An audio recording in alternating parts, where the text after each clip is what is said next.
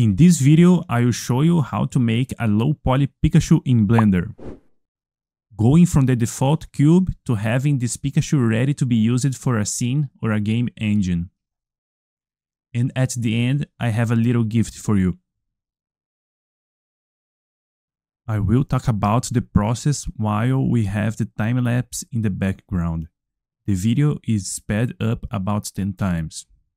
I began by making a cube and applying a mirror modifier along the x-axis.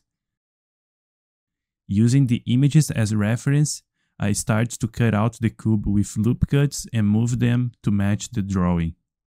I switch to the side view to get the shape right from that angle, again applying loop cuts where I need. I try to avoid using the knife tool too much because it's more time consuming to fix the angles that it creates sometimes.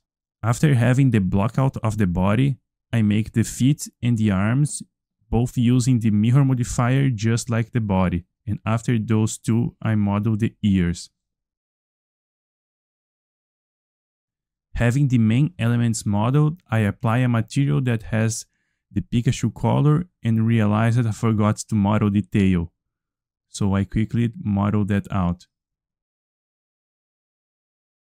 After that, I start to refine the shapes and position of the elements to get a more pleasing result. Done with the modeling, I add some lights and a camera to create the animation that you saw in the beginning of the video. The idea of this video is to mainly show the workflow, not to be a tutorial per se. If you would like a tutorial in real time, please let me know in the comments. I will gladly do so if people request it.